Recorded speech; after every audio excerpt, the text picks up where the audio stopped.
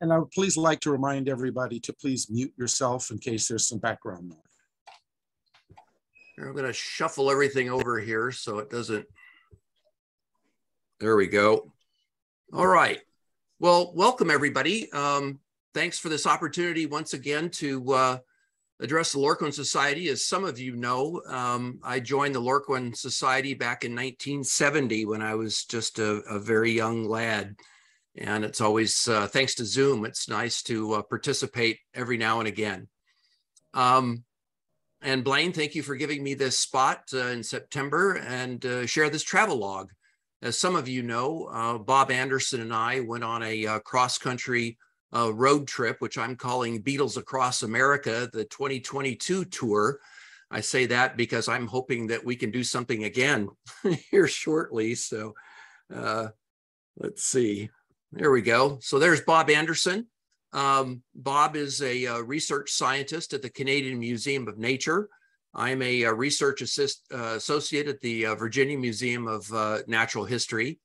Bob is a world-renowned authority on weevils, and for the past several years has really encouraged me, or actually has given me a very new appreciation of these fascinating beetles.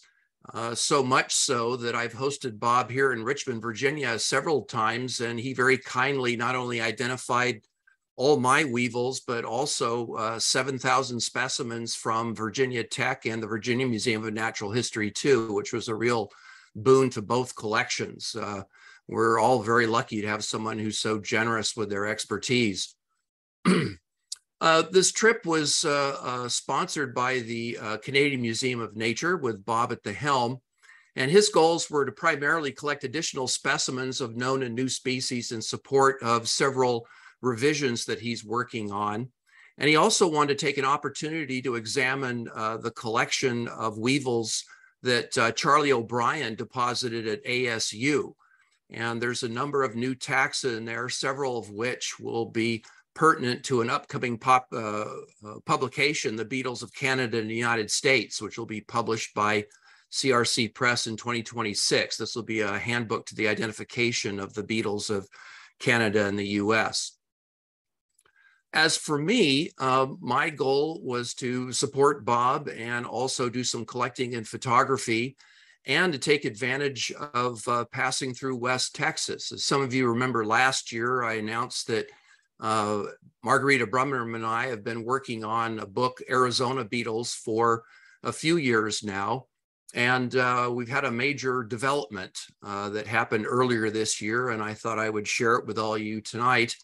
And that is Arizona Beetles has evolved, and it's now the beetles of southwestern United States and northwestern Mexico. Not exactly the crisp, clean title that it once was, but we now have a publisher. Princeton University Press will publish this book. And as I got to reviewing the distributions for the 2,000 plus species of beetles in this book, it became apparent to me that it was more than just a book on Arizona, that it engulfed the American Southwest and Northwestern Mexico. And we approached Princeton to see if they would be interested in publishing such a book, and they readily jumped at the opportunity. Up to that point, it was going to be a self-published book, and I hated to think that all our hard work was going to wind up being in Margarethe's trunk, and she was going to have to sell those books one at a time herself. So we're really pleased with this development. So on July 13th, Bob drove down to Richmond from Ottawa in this fine automobile.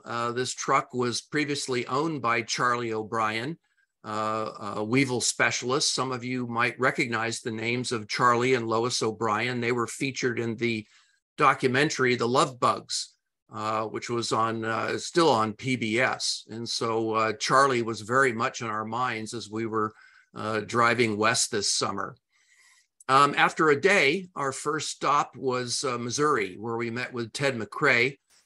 Ted lives in the St. Louis area and has permits for all of the natural areas and state parks in the state. And so it was real handy for us to connect with him. And he was very generous in allowing me to piggyback on his permits. And we made several stops in conservation areas in the southern part of the state, including this little patch of sand prairie that is surrounded by agriculture.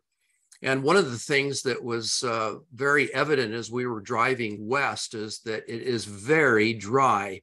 As you'll see in the next few minutes, we didn't see a drop of rain from Richmond all the way to western New Mexico.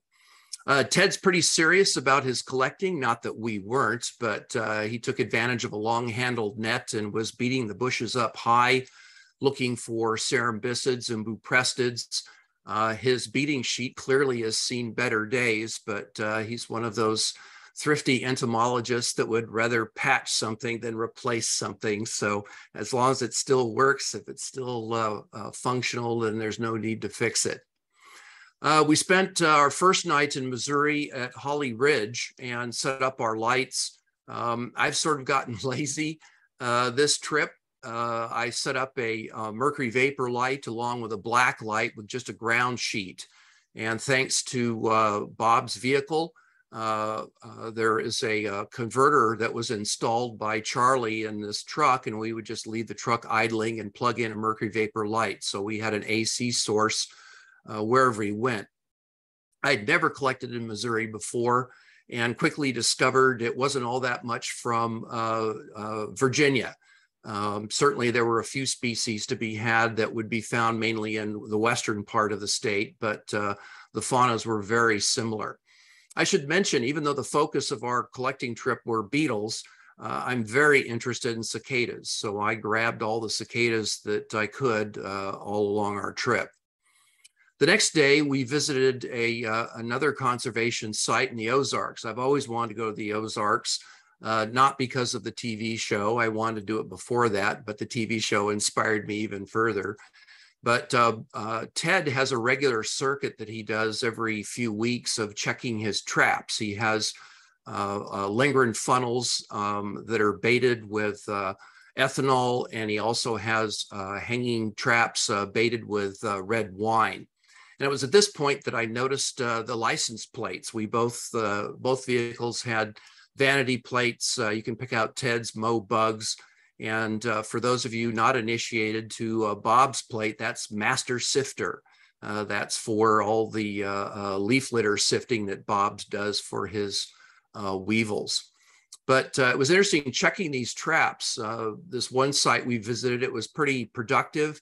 Certainly had some nice big showy things in the traps, including Euphoria and Plinthecilium. So it was kind of a treat to see those specimens pop up in these traps. We spent another night or two in Missouri, and then we raced across Arkansas and Oklahoma and headed to Wichita Falls, Texas. And honestly, all I knew about Wichita Falls was the album that I dearly loved by Pat Metheny and Lyle Mays. So this is my first time in this part of Texas. And initially, I wasn't disappointed. We went to Lucy Wichita's Park, which is right on the Wichita River in Wichita's Falls, which is in Wichita County, and collected some short series of cicadas, this Neotibicin superbus, which I think is an aptly named species. It has this beautiful green color. The beetles were around, but not in great evidence, as it was still very, very dry. We had already booked a hotel through hotels.com, so we were all set. And about midnight, we rolled into a Red Roof Inn in Wichita Falls. And Bob went to get some ice, and I wandered in with my one bag and set it on the floor at the foot of the bed, sort of absent-mindedly. And then I checked the bed. Unbeknownst to Bob, I've been checking hotel beds for about the past 10 years. And my good friend, Deanie Miller, who's a bed bug expert at Virginia Tech, told me once that the best place to look for bed bugs in a hotel room is the part of the bed that has the best view of the television. That's where most people lie. That's the best place to look, or at least the first place to look. So that's where I always started my searches. And I was not disappointed. In the first 10 years of looking, this is the first time I've ever found bed bugs, and saw the blood spots on the mattress. There were bed bugs running in all different directions. I ran to the foot of the bed, grabbed my bag, put it outside the door. Bob and I ran back in with a vial to try and catch some for my students in the medical and veterinary entomology class. By that time, there weren't all that many left, but I managed to snag a few, put them in a vial, and Bob came back in and I said, "We're not staying here. We've got bed bugs." And I handed him the vial. He turned right around, went to the front desk, and he said, "Listen, we're not staying here. We want our money back. We've got bed bugs. We're both entomologists and we know what we're talking about." And the guy didn't even hesitate. And so he found another hotel. But interestingly, Bob had been looking at the overall ratings for the hotels, but he hadn't checked the actual comments for this particular hotel. And the very first comment he opened just said 2 words: bed bugs. And when I was doing a little bit of research looking for graphics for this slide, that's when I found this website dedicated to bringing lawsuits against people who have suffered the indignity of bed bugs at red roof inns. So let the buyers beware.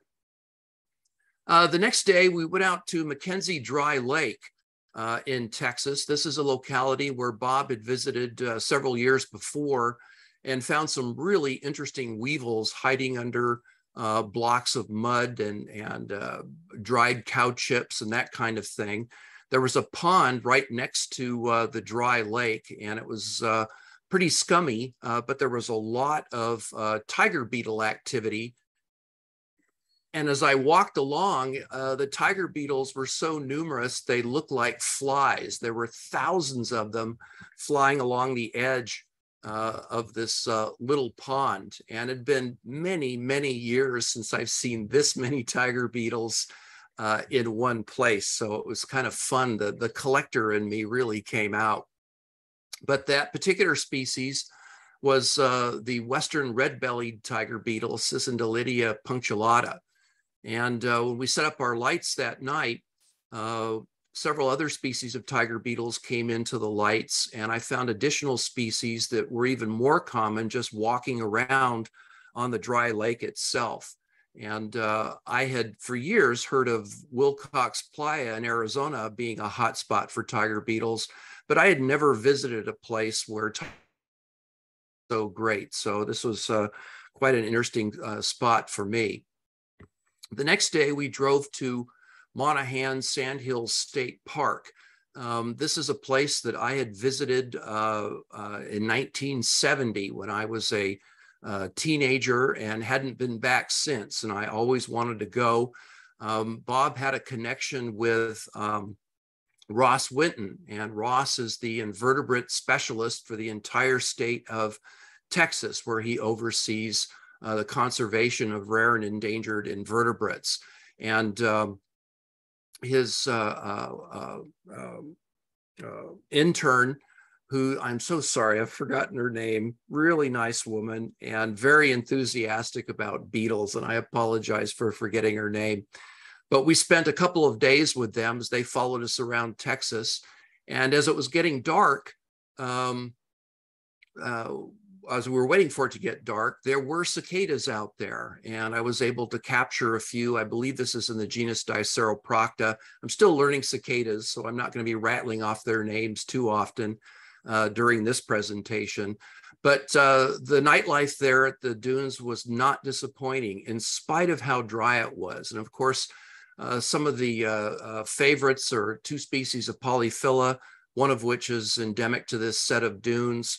An ironclad beetle, Zopharis, Amorgus route, walking around on the dunes. But a taxon that was new to me that was also walking on the sand, it didn't come to the lights, was this little Elaterida agrypnis. And this was a species that was described not too long ago, I should say 1970s, that's about 40 years ago, named after Charles Triplehorn, who passed away recently, and he apparently collected the initial type series there at Monaghan's. The next day, we traveled to the Davis Mountains, and we stopped at this roadside rest that's figured up in the upper left-hand corner there. There's the vehicle with my tropics net. And I had an experience here 40 years ago in my one other visit. I was visiting with Bob Duff. We were stopped here looking for then Plusiotis woodi, now in the genus Chrysina, and weren't finding anything. And I just remember climbing up to the top of those rocks and just sitting there minding my own business. And all of a sudden I hear Bob yell, "Fire." And I looked down and I could see smoke rolling out of the back of the van. And I remember sliding down those rocks as fast as I could, hit the ground running.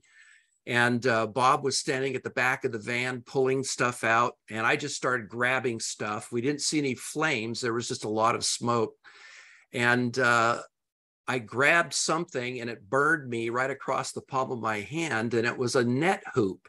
And to make a long story short, a bare net hoop had crossed the battery terminals in the back of the vehicle, and it just started to burn right through a ream of paper, and that's what was smoldering in the back. We were very lucky that we were right near the vehicle when it happened, and it didn't happen when we had wandered away. I'm sure we would have lost everything. We had permits to collect at Fort Davis State Park, and Bob and I both were very interested in collecting on the walnuts growing along there. Bob, of course, interested in looking for weevils, and he turned me on to this little weevil, Hohonus, that actually feeds on the mistletoe that grows on the walnut. And unfortunately, we didn't find any of these beetles, but I did find this beetle, Alococylus. It's in the family Orsidacinidae. I had never collected this family before, and I've certainly never collected this genus before. And at this moment, I'm not able to identify this species. There are 2 species currently recorded in the United States. I don't doubt that there are others in Mexico and further south. So it's going to take a little more investigation to see if, in fact, this is something that was previously described. Brachystola magna, the plains lubber grasshopper, was out by the thousands. You couldn't move anywhere without them lumbering around in front of you. And you always had to watch where you were going because there were these massive harvester ant nests around. And several times I just lumbered right through one of these active nests without really paying attention. Fortunately, I wasn't stung, but you certainly had to pay attention. Of course, one of the things that I wanted to collect and photograph while I was at this site is Chrysina woodi. This is one of 4 species of Chrysina found in the United States. They're out a wee bit earlier than the 3 species in Arizona, but this species does occur throughout the summer. They're mostly apparently a day active species found on walnut, but occasionally they do come to lights. And I did manage to beat 2 specimens off walnut trees, and 2 additional specimens came in later that night. This is our site at the equine camp, and a number of interesting beetles came into the light. So like I say, I'm interested in all beetles, even though I'm primarily interested in scarabs, but I collected everything that I saw, and there were a number of species that either I had not collected or things I had not seen in the field for nearly 40 years. The next day, we drove up to the Guadalupe Mountains National Park, where we also had a permit. I just want to make it plain to everybody that for all the national parks and conservation areas, et cetera, we did have collecting permits to work in these areas. And I was amazed at this area, how much it looks like where I grew up on the fringes of the Mojave Desert, just north of Los Angeles. It's got the junipers. I mean, it's not quite the same plant community, but it's very, very similar. And Bob here is demonstrating one of his primary techniques for collecting weevils, and that's putting a beating sheet down. He told me several times throughout the trip that doing this at night is much more productive than during the day, but it never hurt to whack the bushes whenever we stopped. One of the things I noticed too is that just like the junipers at home on the north side of the San Gabriels, there was often flagging on the plants, and I'm presuming that it's the juniper girdler, this Styloxys bicolor or something darn similar that the larval activity is causing the girdling on these plants. We also found an acacia in bloom in one of the parking lots, and they were just swarming with Coleognathus discus and Lycus arizonensis. The Coleoptera I'd never collected before. Lycus arizonensis I collected many times in Arizona, but I didn't recognize this species right away because the apical markings on the elytra are very narrow compared to the Arizona populations. And so I was sort of excited at first, thinking maybe I'd found something new. But upon returning at home, I did a little bit of investigation and found out that the New Mexico, West Texas populations have narrower apical markings, and I extracted the genitalia on both the Arizona and Texas populations that I collected this trip, and they're identical. So there you have it. We moved to another area in the park, and it's always fun to see the rainbow grasshoppers out and about. And I found one little scrappy cholla all by itself. And there were a couple specimens of Monolipa munching away on it. And after extensive searching the rest of the afternoon, I found no other cacti. It's just amazing how these animals get around and find their host. We set up lights in the parking lot. And as we were waiting for it to get dark, we both Bob and I started beating the bushes in the background there, looking for Dichoxenus. This is a genus of weevil that Bob is revising, and we did find a few specimens on the Cercocarpus. And also wandering around was this great big meloid, Epicauda atravittata. This is a species I've never collected before. Stenomorpha, tenebrionids were very common, especially as it got darker. But the highlight of this particular locality was this little tiny tenebrionid, Trichiotes seriatus.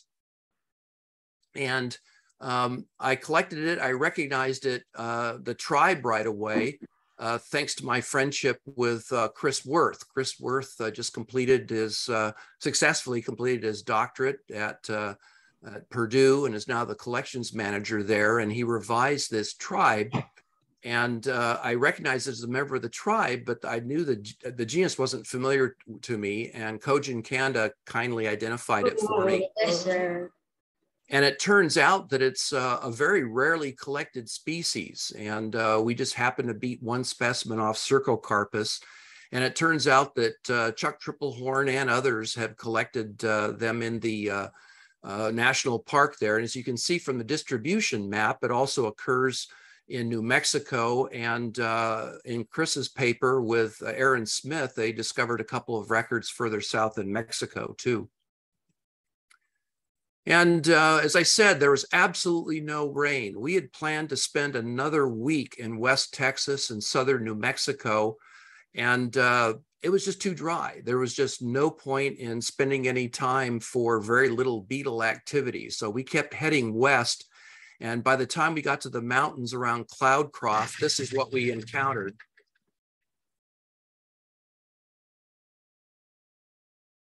And not only was it raining, but at 8,500 feet in elevation, the temperature had dropped from 2 days previously from 110 to 55 degrees. I really felt like we were stripping our gears there, but it was quite pleasant, but it was borderline chilly.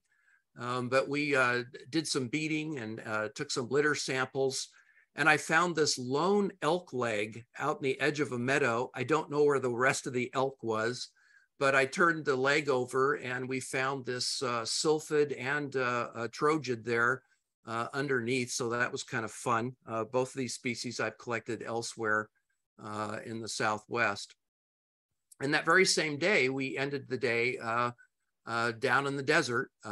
We were driving along through the edge of white sands, and of course a lot of it's either national park and or military base, and we finally found a spot about 45 minutes outside of Las Cruces where we could pull off the highway and just set up a light.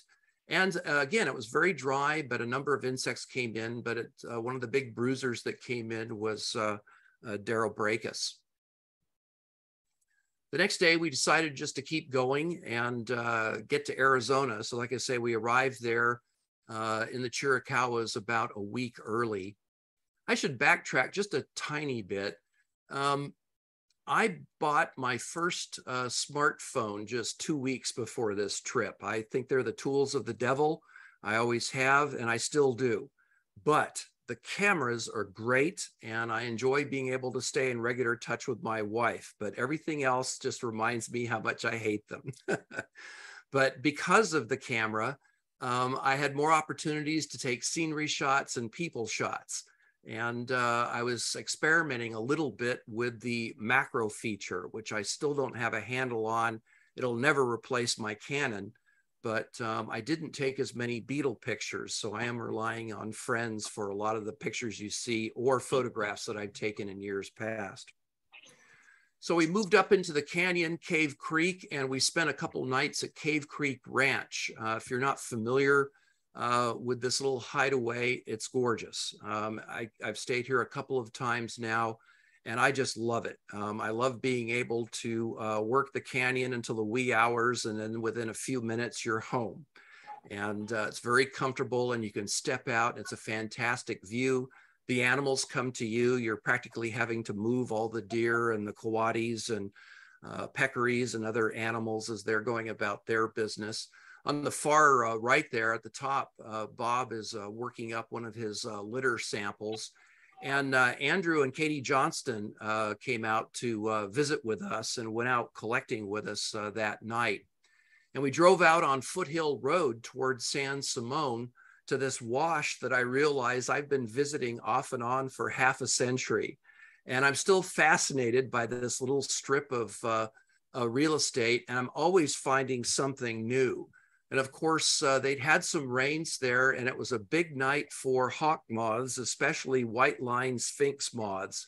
But I did manage to find some other beetles of interest. It wasn't a big scarab night, but again, really good tiger beetles. And maybe it's just because I have a newfound appreciation for all beetles that I'm noticing these things when I've ignored them in the past. But the one species that I had not collected before is the one on the far right, Brassiella viridisticta.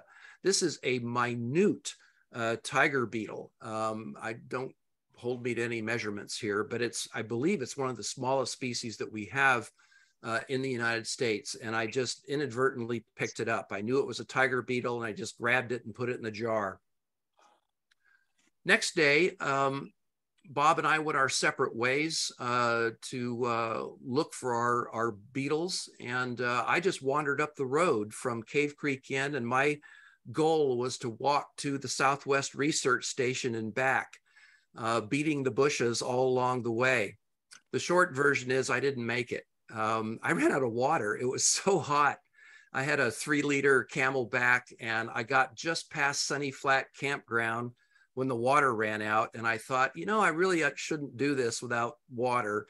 And I wasn't exactly sure where I was. There wasn't any signal there, so I couldn't figure out where I was on a map.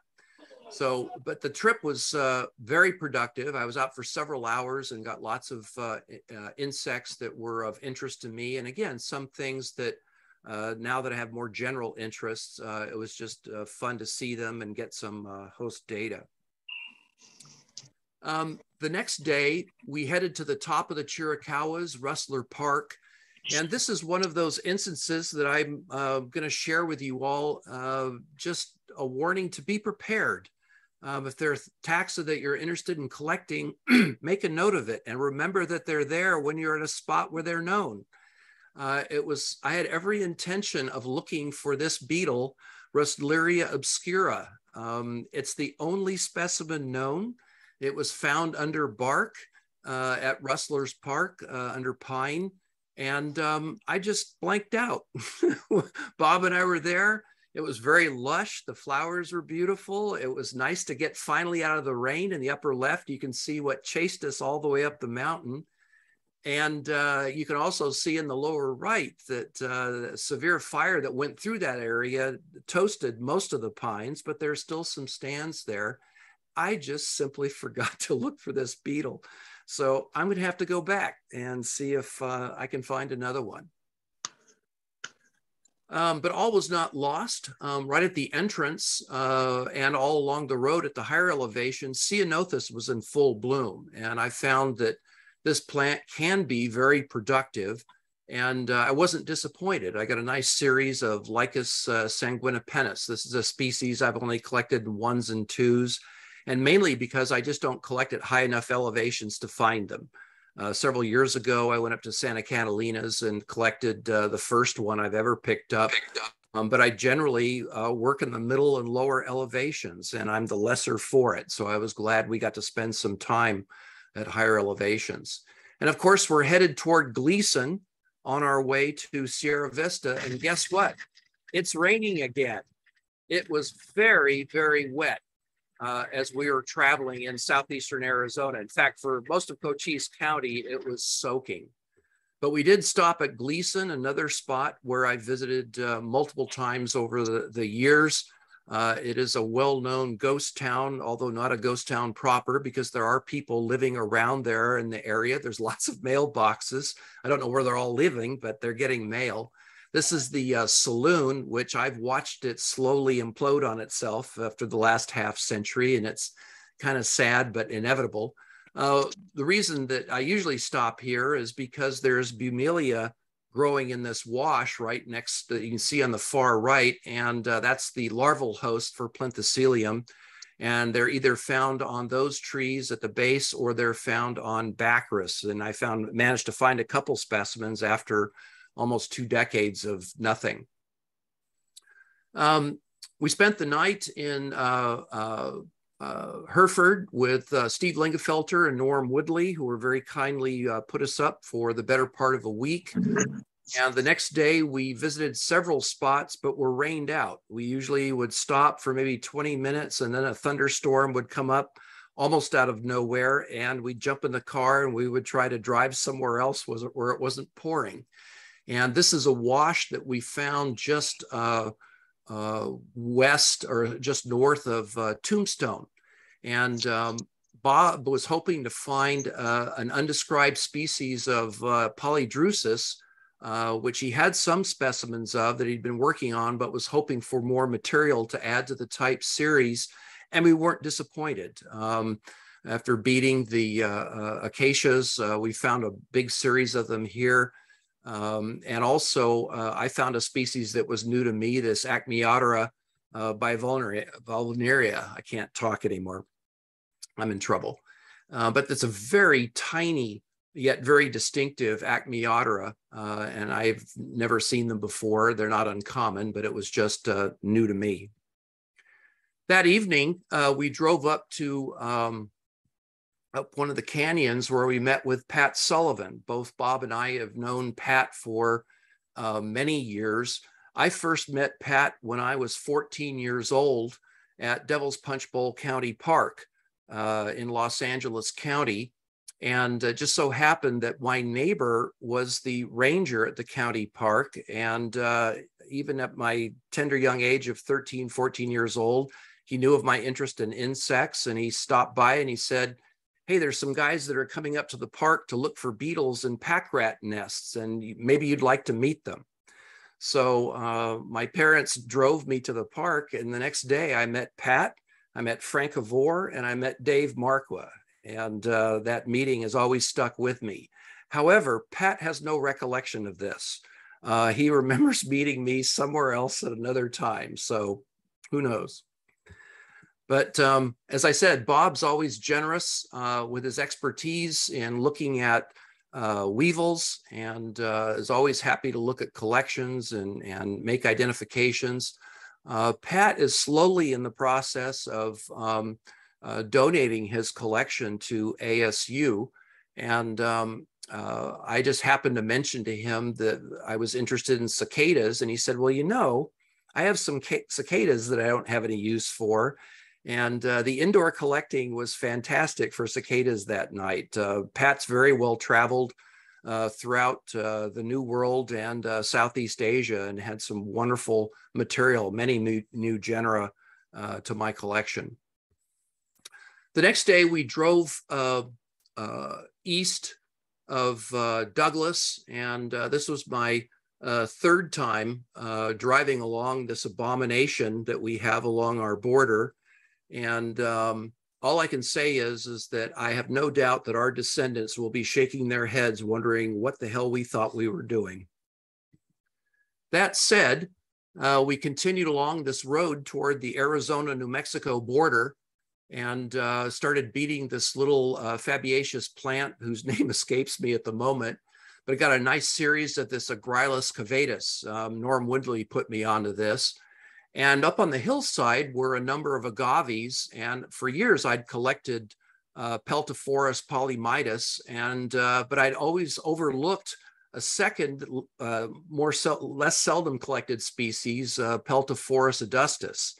And so I made a concerted effort to look for this second species, and I wasn't disappointed. I managed to find both species on the plant. Adustus tends to be higher on the plants, whereas polymitis tends to be lower. So while I was working up on the hillside on the agaves, Norm and Bob were working down below where we had the car parked. And for the past couple of weeks, you know, Bob and I have been exchanging dark oaths when we miss a good specimen or do something stupid. And there were a lot of expletives and sarcasm and so on. But something was different when I heard Bob say, "Oh no, I screwed up." And my first thought was snake. And that's exactly what happened. Bob said that he felt something soft and squishy under his foot and jumped back, and a black-tailed rattlesnake went one direction and Bob went the other direction, and no vertebrates were harmed in this encounter. But let that be a lesson to all of us. In a way, I was sort of glad it happened because it made me a lot more alert. I'm afraid I was a little bit casual the first couple of weeks of the trip and was just darn lucky.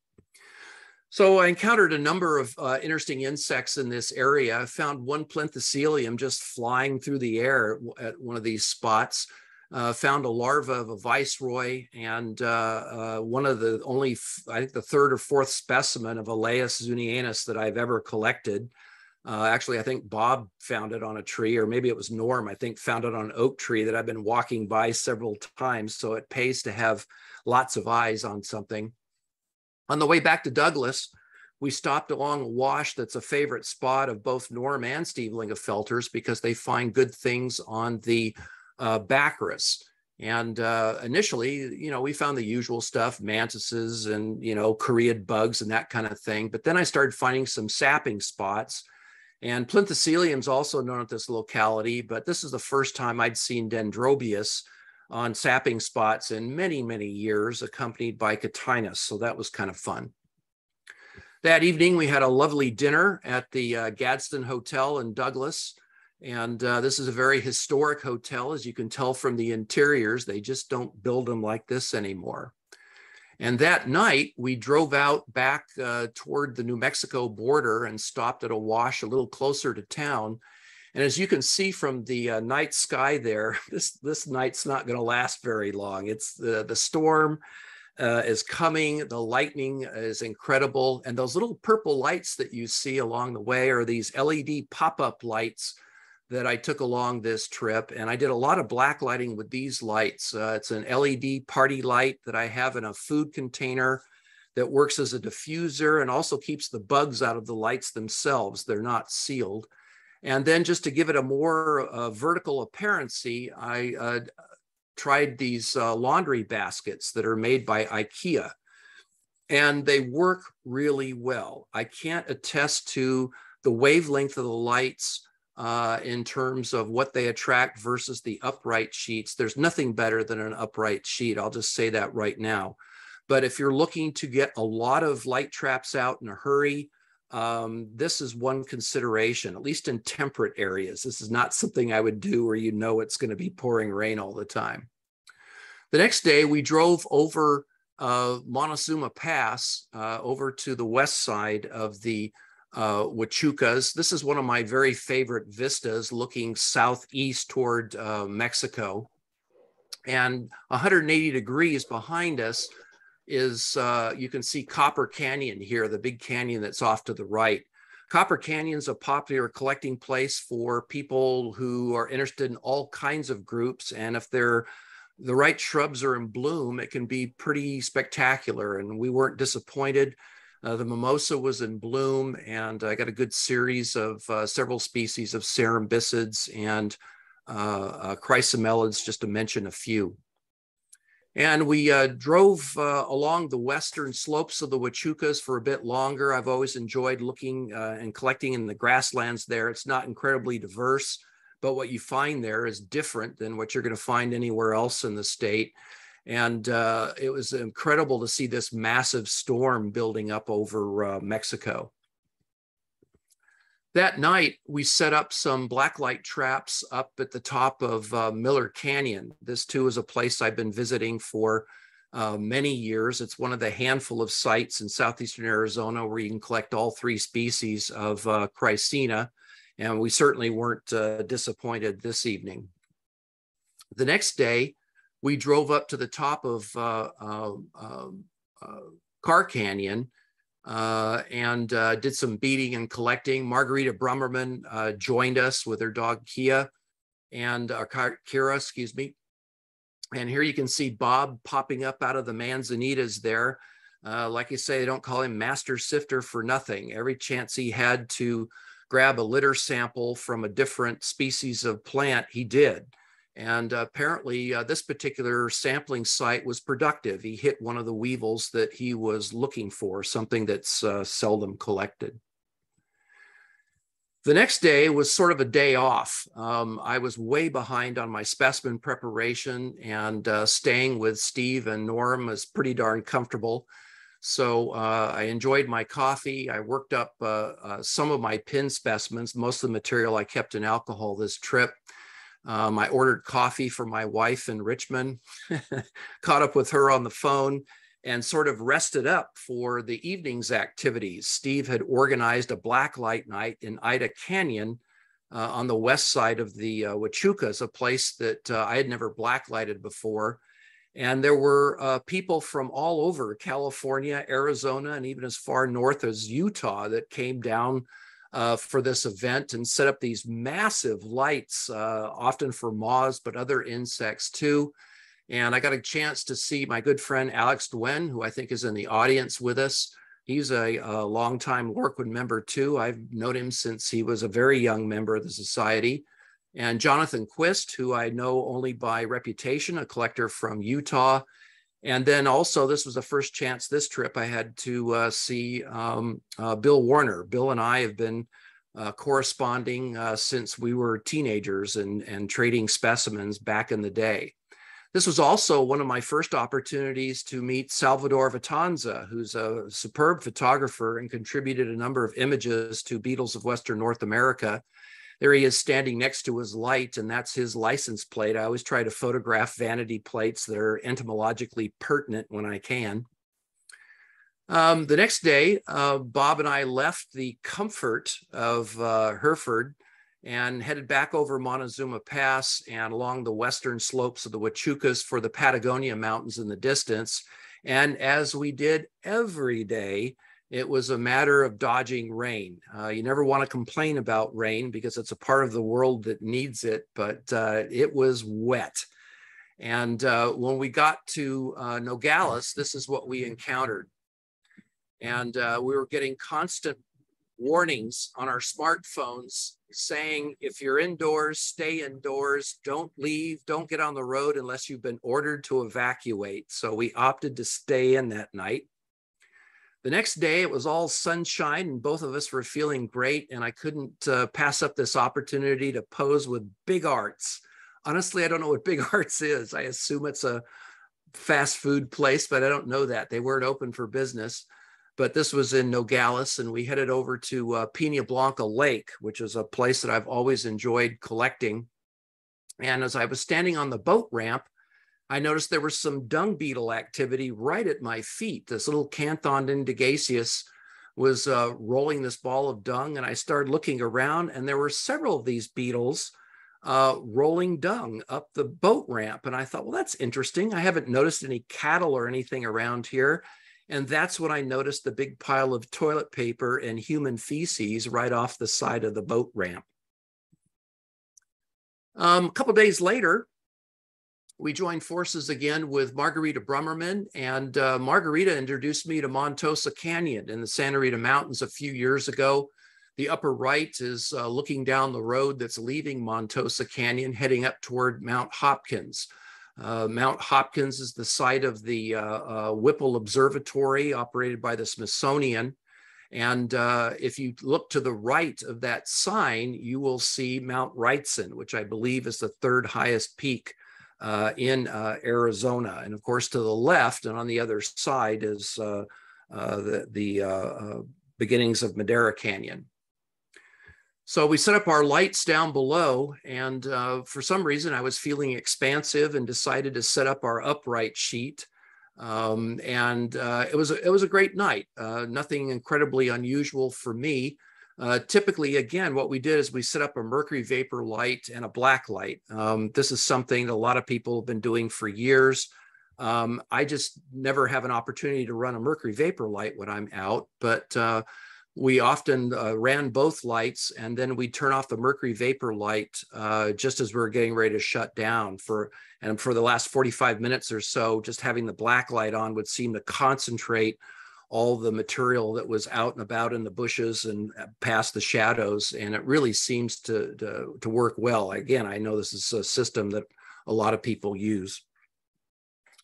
The next day was not a field day. We stopped by the University of Arizona. Bob did a 6-month sabbatical there a few years ago, working on several weevil-related projects. And there we met with Wendy Moore and Gene Hall. And on the far right is Chip Hedgecock. And I've known Chip for many years through a now defunct organization known as Sonoran Arthropod Studies Institute. And this was during my insect zoo days. And I met Chip then, and Chip is a superb photographer. And he contributed a number of images to the Western Beetle book. And he's also been taking part in these natural history surveys in Sonora and photographing specimens that are part of the survey efforts there. So it was great to spend some time with them. That evening, we took it easy and spent the night at Margarethe Brummermann's place, Painted Rocks, just outside of, or Picture Rocks, I always make that mistake, just outside of Tucson. And we set up the lights right in her driveway. You can see the saguaro there off in the distance. And again, it was very dry. The moment we got to Tucson, everything dried up. It was amazing to see how lush everything had been the last several days. And the moment we left the Santa Ritas and started heading north, it was just bone dry again. Of course, that's changed now. And 2 weeks after we left, this area was covered with carpets of flowers. So, you know, timing is everything. The next day, we headed up to the Phoenix area, where we spent several days at ASU's Natural History Collections. This is a site that is off campus, which makes it very convenient for parking. And all their natural history collections are there, including their invertebrate collections. And one of the many interesting things about this facility is that this is also the collection site for NSF's NEON project. This is a series of surveys that have been ongoing. It was designed to go 30 years to collect key taxa, and then all of those specimens are sent to this facility in ASU. And Andrew Johnston is in charge of the invertebrate collections there, and sort of gave us a tour of the facilities, and it's massive. It's just massive, and there's an incredible amount of material there. And parts of it, I'm not very well versed on the collection, so I can't say much about it, but you can go to the NEON website and you can find material where the data is available online, and there are other tools that you can use as well. And so if this is something of interest to some of you, you might want to check that out. It's well worth it, but it was a very impressive facility. And of course, the other reason that we were here is because Bob wanted to examine Charlie's weevil collection, which was deposited here. Charlie sadly departed this life a few years ago, but his wife Lois is still with us. Lois was an expert on fulgurids, and her collection is here as well.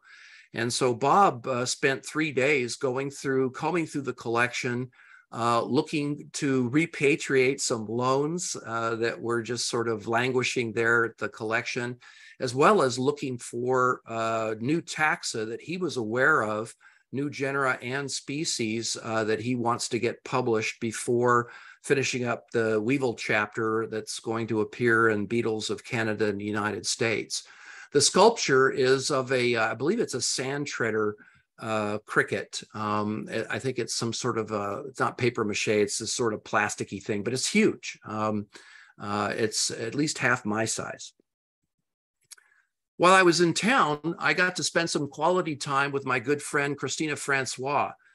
She completed her doctorate in entomology at the University of Arizona a few years ago, studying polymorphism in the caterpillars of Hyles lineata. And I first met Christina when she was 16 years old. She called me out of the blue at the Natural History Museum in Los Angeles, and her school project was to find a job that seemed cool, find somebody who's doing it, and then shadow them for a day. And she thought being an insect zoo director would be cool. So she called and I said, sure, come on out. So she and her mother turned up, just happened to be on my birthday. And she's not missed one of my birthdays since. It's been since 1997 when we were living in the same town, more or less. I got cookies. And since then, cards, email, phone call, whatever. She's never missed a birthday. But I'm very proud of her accomplishments, and I'm glad we got to spend some time together. And when we were in Scottsdale, we found this bizarre beetle-inspired sculpture. For the life of me, I don't know the genesis of this, but it definitely has elytra and antennae. So there you have it. After 3 days of working in the collections and exploring some of the mountain ranges west of Phoenix, we headed north and east toward Show Low to visit with our good friend, Rich Cunningham. Both Bob and I have known Rich for many years. Rich is quite the scarab collector. And for the first time, he now has a real collection room. It's for years, his collection was in an unfinished basement wrapped with sheets of plastic to keep the dust out. But now he has a real space. And Rich is in the process of donating chunks of his collection to ASU. ASU seems to be the place to donate collections these days. Their collection's growing in leaps and bounds, and they're getting some important collections from the West. And I think this is a good thing. Luckily for me, Rich had not parted with his Melalonthine collection yet, which is the subfamily of scarabs that I work in. And so the indoor collecting for me was pretty darn good. And it was interesting to note that the several hundred specimens that I came home with, probably a quarter of them were specimens I gave to Rich about 35 years ago. So this is the second set of scarabs that I've distributed to people that have come back home.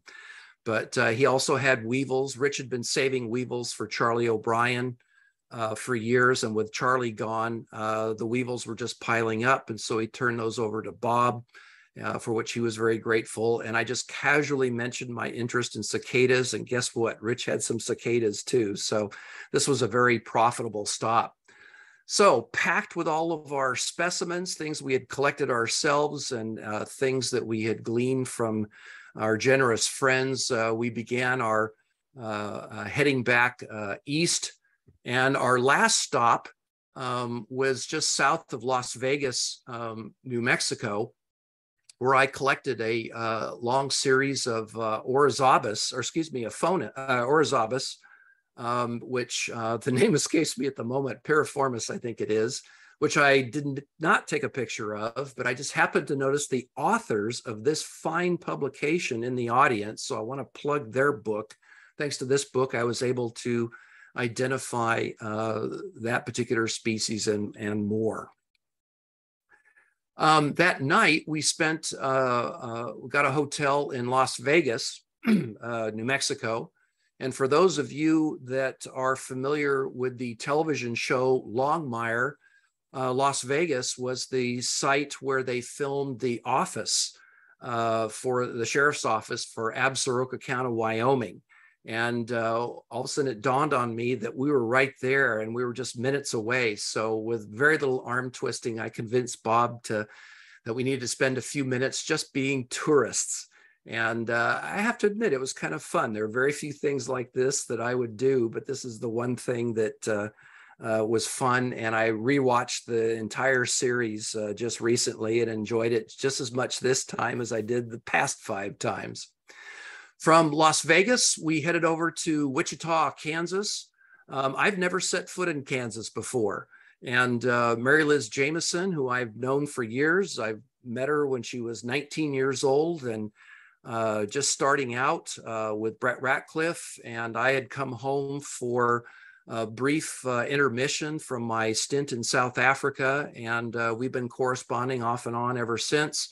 And when she heard that we were headed out west, she said, well, if you're coming through Wichita, please come by and stay with us. And so we called her bluff. And she organized a trip for us out on some university land just outside of Wichita. And I collected a number of Midwestern specialties that I had never picked up before. Some things I was familiar with, some things not, but I added several new species of cicadas. And by this time, Bob had noted that I was collecting everything. You know, I was going way beyond scarabs, collecting all beetles, and now I'm collecting bugs. But in my defense, I was picking up all Triatoma because that's something that's of interest to me and that I share with my students in medical and veterinary entomology. And the last night out, we stopped in St. Louis on the way home, and it just seemed to make sense that we started out with Ted McRae. Why not finish with Ted McRae? So we had a real nice dinner together and exchanged a few more specimens, and then we were on our way. So thanks to timing, I haven't had much of the opportunity to prepare all the specimens that I collected. So far, I think I've mounted and labeled, I've mounted about a quarter of what I collected, and I just got it labeled, and now I've started the next quarter of specimens, just getting them mounted. But I want to say, and Bob mentioned this to me earlier today when we were communicating, that yes, we visited a lot of places that people go to all the time. We are visiting places in a region of the United States, certainly, that's one of the most intensely collected places in the world. And yet we are adding new records. We are finding undescribed taxa. And I have to say that now that my search has broadened to include not only scarabs, but all beetles, I'm finding things that are at least new to me. I'm still learning. And as I mentioned, we found a couple of specimens along the way that we don't know what they are. And, you know, we might find they're described down the road. They might be a new record in the country. It might be a new state record. We don't know yet. It's at the very least right now, some of these things are certainly new to me. If you're inspired at all to learn more about beetles in Western North America, I recommend my book, Beetles of Western North America, that came out last year. It's published through Princeton, but you can order it anywhere. And if you like to support independent booksellers, I encourage you to do so. This is a plug for my next book, The Lives of Beetles, A Natural History of Coleoptera. This is a book that will also be coming out with Princeton. It's of a general interest book, but it's profusely illustrated. I peeled out some of the pages from the review files that I went through. It'll be out in March of 2023, and it looks at beetles from several different directions. And so if you're looking for a colorful introduction to the world's most diverse group of animals, this publication might be for you. Thank you all so much for joining Bob and I on this most excellent adventure.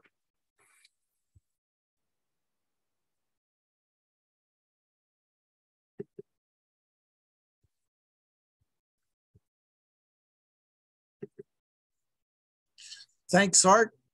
That was excellent. Well, actually, maybe I should, am I coming through?